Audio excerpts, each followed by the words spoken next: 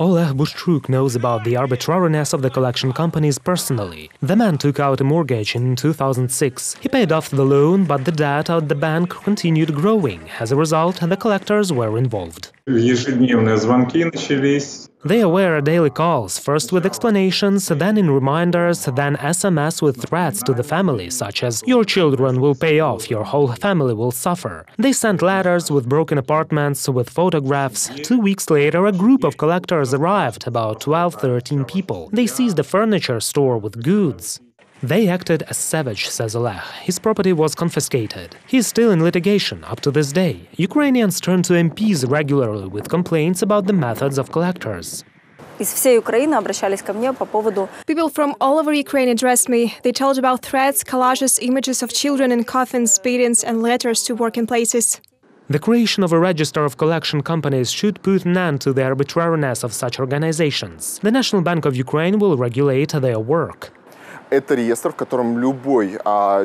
This is a register where any person, any citizen of Ukraine can check whether this company has the right to call consumers of financial services, demand their debt repayment. That is, does the company have the right to work in the market in accordance with the law of Ukraine?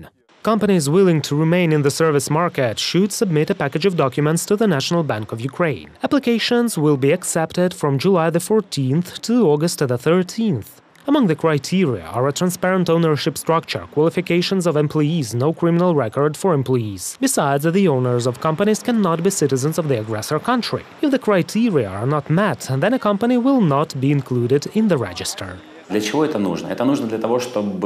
is necessary in order to remove black collectors, to provide the collection activities which are common in all civilized countries of the world and which are working according to the laws. Now it is allowed to call debtors only during the day and no more than 2 times. It is forbidden to threaten, blackmail, humiliate human dignity, call family members or encroach on property. Collectors should introduce themselves and provide all information about the company. In case any of the criteria is violated, collectors will face a fine of up to $6,000. A more severe punishment is a ban on activities. As for the banking system, this will do more for the image of a bank, because previously, when the collectors worked, but banks used to sell their debts to collection companies. Quite often, when a client took a loan from a bank and then a collection company called at night, those were the banks who faced a negative backlash.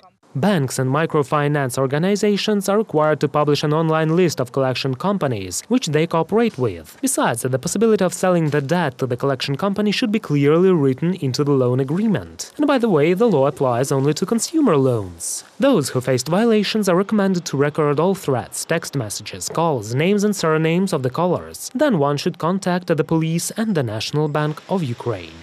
Reported by Vadim Kramer and Yulia Hranovska, UATV News.